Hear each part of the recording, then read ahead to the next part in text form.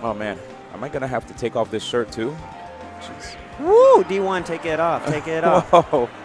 I'm really getting hot, man. I'm like, there's no one AC. in here yet. Like, that's the weird part. Like, yesterday it got really hot once a bunch of people were here, I thought.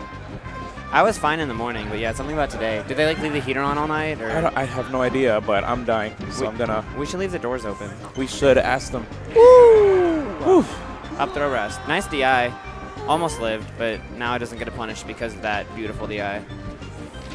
All right. That's the unfortunate part with rest. Like, you don't know if you should DI if you can live or not. If you don't know if you can live and you try to DI to live and you die, and then you miss your punish opportunity.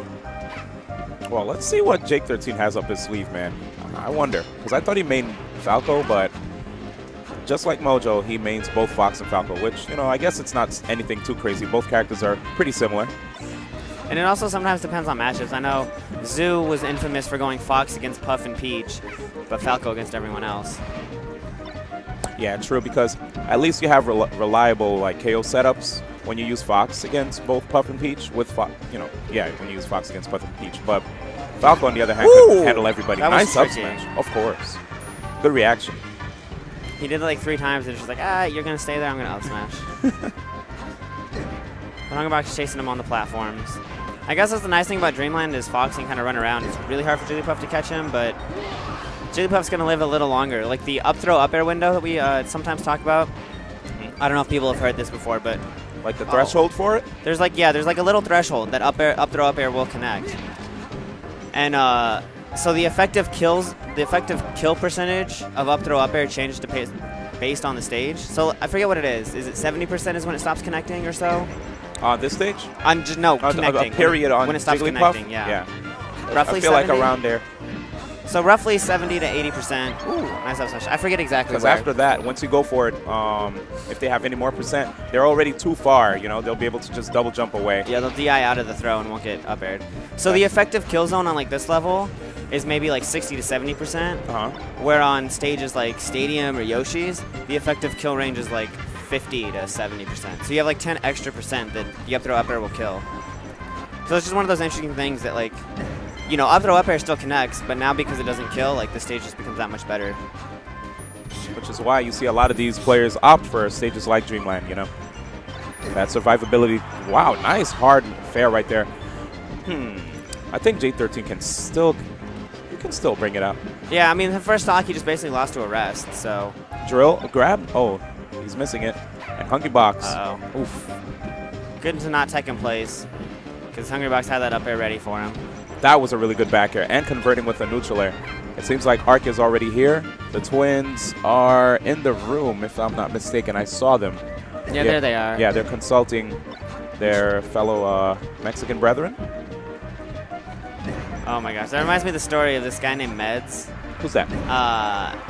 Well, as I know him, I was playing him at Kings of Cali 3 in pools.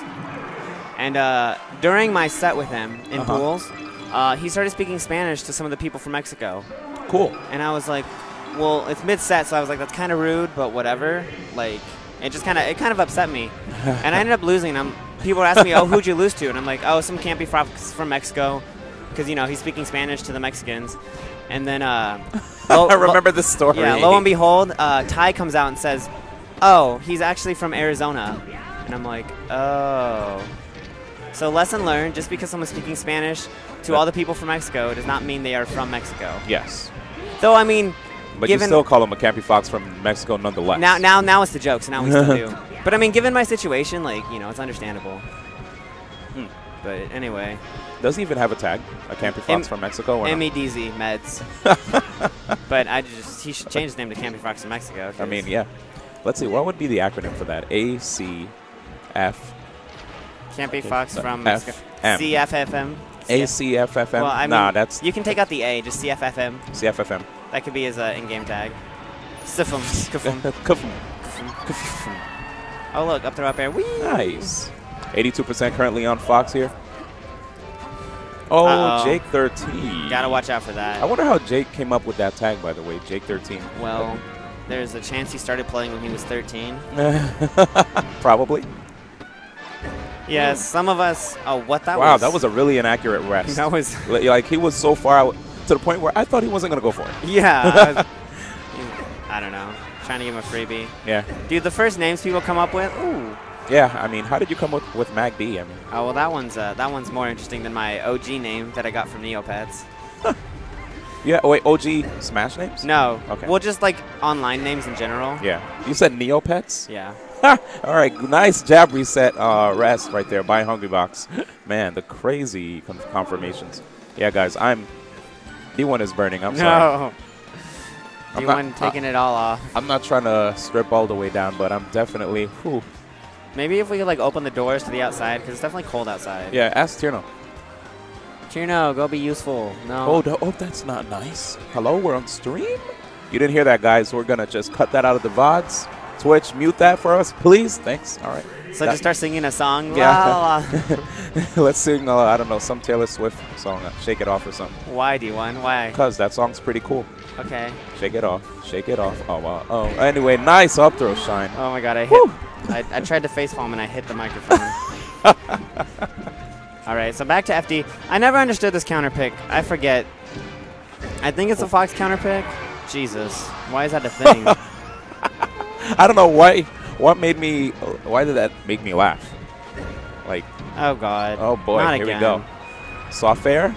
And, oh, he didn't even need another one. 40%. This might be a freshman 4-stock. And Jake not going for a laser. Oh, I was going to say, the reason that DI was so bad on the back throw is because he was trying to not get up throw rested. Yeah. So Hungrybox used that. Oh, no, you can get rested if you do that. Pound? No. Oh, God. Jabber set. Bye. Bing! Oh, he messed up. Charge up smash. Death. Well, Hungrybox, you're still the GOAT for actually going for that. That was a sick looking of course setup. He should have gone for that. It was a jab reset res. It was free. He just jumped a little too far. Death. Ooh, the fact that Jigglypuff had a combo that just went across stage like that. Oh, yeah, the whole combo itself was really sick. Yeah, down throw to up air to gee whiz. And apparently down throw rest is a combo on like the fast followers if they don't DI. Disgusting. So make sure you DI away. Well, I guess at 0% he's not going to go for the rest. But it feels so